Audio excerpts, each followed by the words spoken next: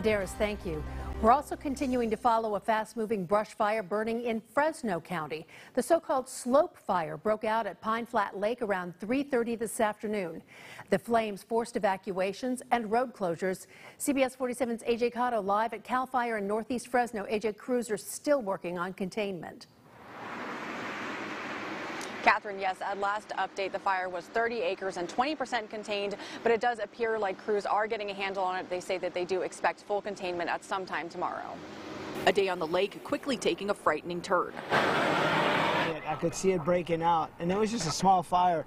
By the time I tied my boat up and was off the dock, it was half the hillside. The fast-moving wildfire slope fire burning in the area of Trimmer Springs and Sunny Slope roads near Pine Flat Monday. While I was out here, there were rocks on fire, trees were catching fire and falling over.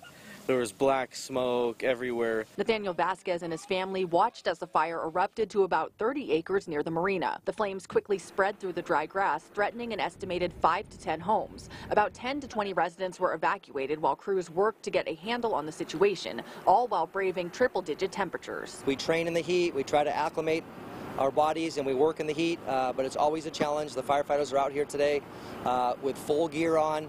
30 to 40 pound backpacks. They're pulling the hose, they're carrying the gear with them.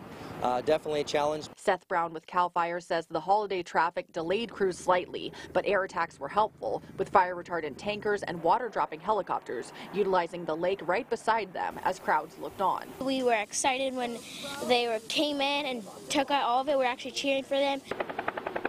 Hand crews were flown in with more than 50 firefighters responding. And Brown says they are still looking to see if any of the homes in the area have been damaged, and he also says that the cause of this fire is still under investigation. Reporting live in Fresno, AJ Cotto, CBS 47 Eyewitness News.